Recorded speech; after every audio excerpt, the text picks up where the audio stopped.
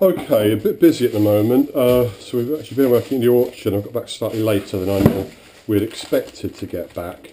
We're looking forward to having this wonderful leg of lamb that we've been looking forward to. Bought this at the best butcher in the country that I know of, H.J. Edwards in Abergavenny.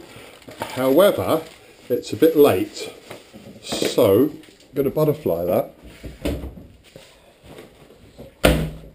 And just for change, I thought I'd use this Transforce Brooks, which I've obviously given a good clean to, just give you an idea of what these axes are capable of.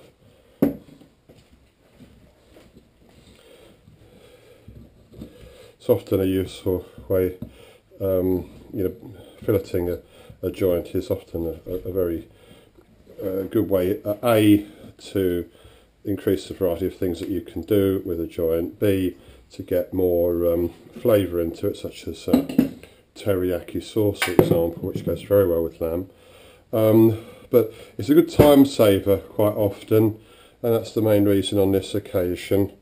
Say it's 6 o'clock and it was always more work to do than you think, and so we got back a bit later than I'd anticipated, and so as you can tell, we haven't got time to cook that roast leg of lamb. And I said, yes, we have, especially if we have it anyway. I said, we have got time if I fillet it.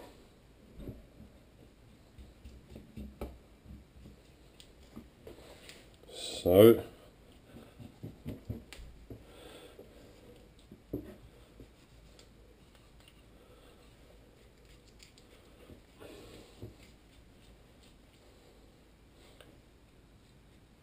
there we go. Not much waste on one of these, but given that I'm going to bung that in here, and given that I'm going to, well, it's not perfect fillet, but given that I'm going to put this in here anyway, with that, like, you must wash your hands, because I just touched raw meat. Mind you, yeah, pretty clean. Right. A little bit of teriyaki sauce. You can't go wrong.